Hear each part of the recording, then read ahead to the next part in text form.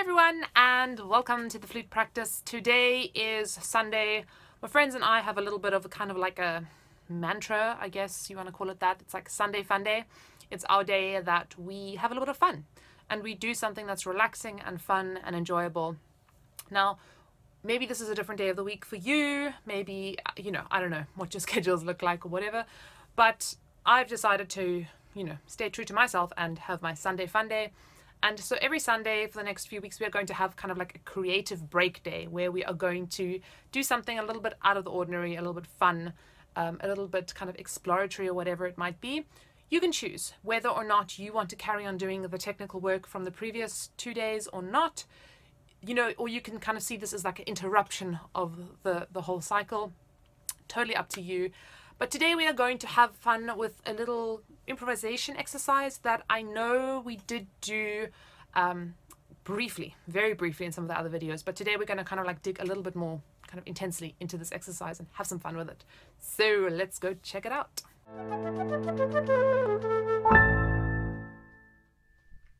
So basically this exercise is playing on a G major scale, and in between that, or any scale for that matter, I mean, you don't have to do G major, you can choose any scale you like, but in between that we are going to kind of do little melodies, make up our own little melodies. So if you're new to this, you're really starting out, I'm going to recommend do something so simple. I'm going to show you now a little example of it, just really maybe just moving 1 or 2 notes above each of the notes of the scale. So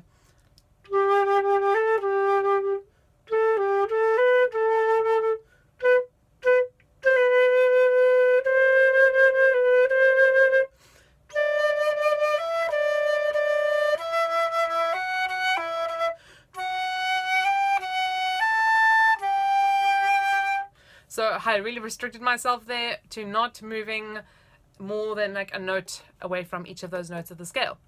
So you can clearly hear the scale coming through there. So I want you to give this a try. Maybe just pause this video and give that a try. See how that feels. Then you can start maybe getting a little bit more adventurous. So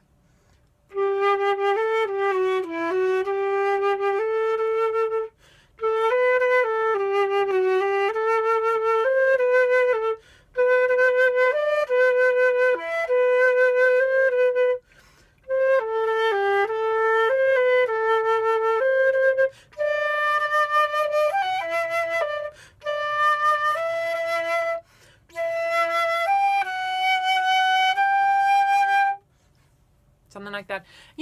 There are kind of like endless possibilities that you can do with this little fun exercise.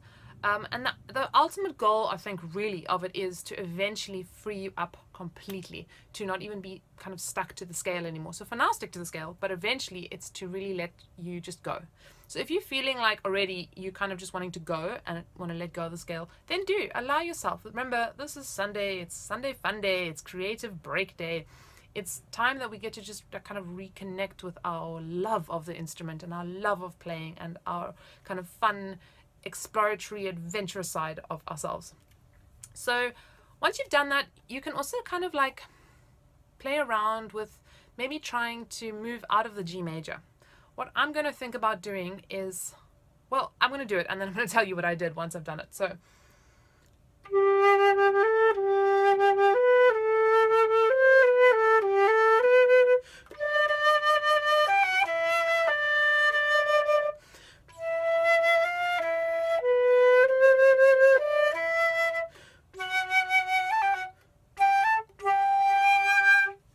basically on the 6th degree, which is on the E, I went to kind of like a minor thing. Instead of playing the F sharp, I played an F natural to kind of like bring in that little minor vibe. Maybe try to play around with that. I'm going to explore with adding in kind of like other notes. So for example, instead of going to the G when I'm on the A, to rather think kind of like an A major or A minor and do the G sharp. Let's see. Or when I'm on the B, maybe not going to a C natural, but rather to a C sharp or whatever it might be. Guys, this is, where you just kind of got to let yourself go a little bit. I'm saying this to try and cover up because I have no idea what's going to happen. Let's try.